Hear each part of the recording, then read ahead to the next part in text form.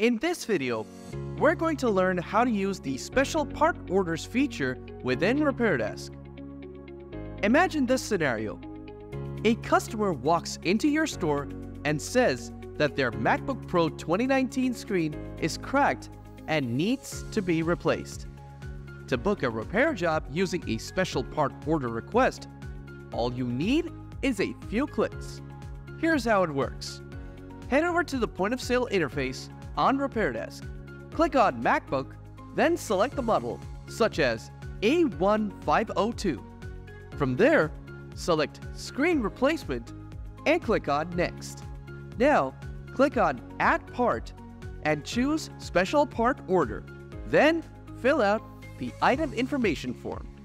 At this point, if you want to create a purchase order for the request, simply click on Yes or hit Save to create a Special Part Order request without creating a purchase order. Now, on the Details page, fill out the device info before adding the ticket to the cart. Enter your customer's information by clicking New, or if the customer already exists, select their profile. Then, click on Create Ticket to create a repair ticket. After you've received the ordered item from the supplier, place it over to Inventory and then to Manage Inventory. Then, click on Special Order Items.